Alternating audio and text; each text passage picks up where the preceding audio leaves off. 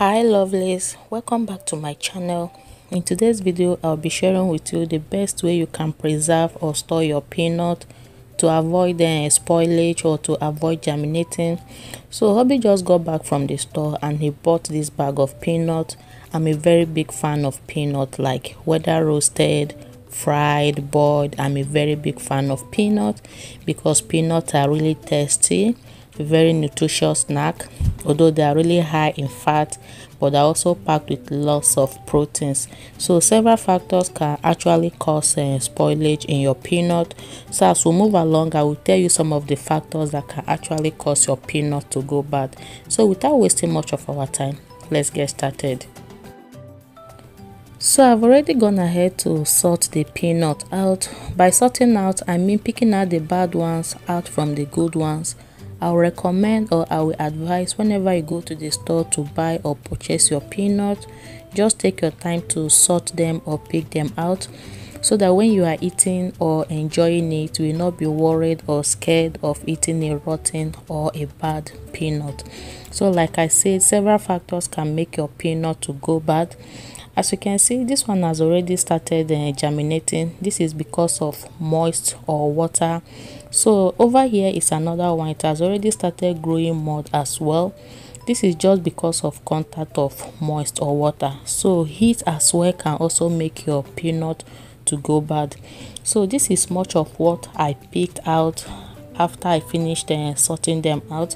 And please note, after I finished picking or sorting them, I also went ahead to wash the peanut with vinegar, which I did not show on this video because I don't want the video to be too long. Okay, so I'm just going to start by spraying the good ones on my tray.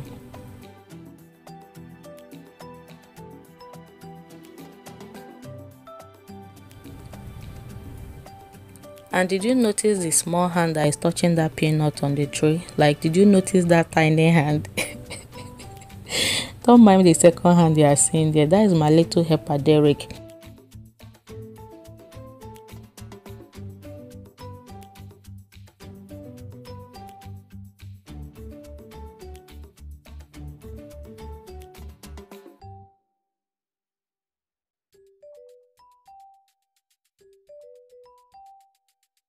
So after I finished spraying the peanut on the tray, I brought them outside so that the sun can dry them a little bit.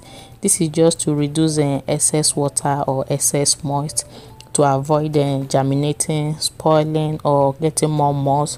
And I bless God, the day hubby bought this peanut, it was super sunny the day he bought this peanut.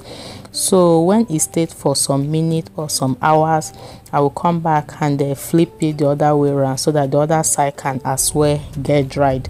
So yeah, I'm going to bring it back when it is fully dried.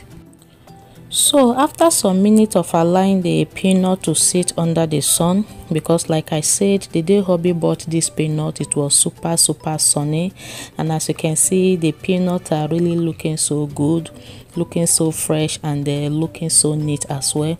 You can as well leave yours on the sun depending on how sunny your environment or your weather is. Okay, so at this point I'm going to sprinkle some salt inside the peanut. When I'm done sprinkling the salt, I'm going to toast them around so that they can be coated inside the peanut. Okay, so the salt will help to prevent the peanut from germinating further. It will also keep them away from burrow bug. Burrow bug, that is an insect that feed on our peanut.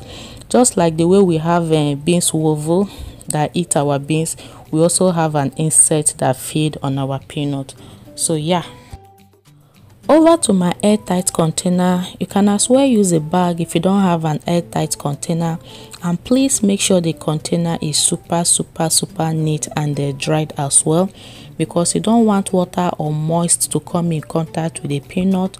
Likewise the bag, if at all you are using bag to store yours. Okay, so I'm just adding the peanut inside the container one at a time, and remember, like I said, heat, moist, or water can actually make your peanut to go bad or to start germinating.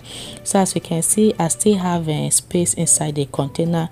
So if you are adding it, do not add it excess, or do not add to the brim of the container to avoid the peanut or nut from cracking while you are forcing the container to close. Okay, so at this point I'm satisfied with the quantity of peanut that is inside the container.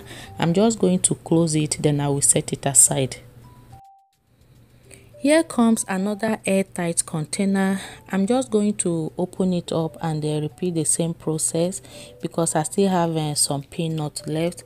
And please, like I stated earlier, make sure your container or your bag is super clean and they're free from moist as well. So at this point, this very one is filled up. I'm going to cover it as well.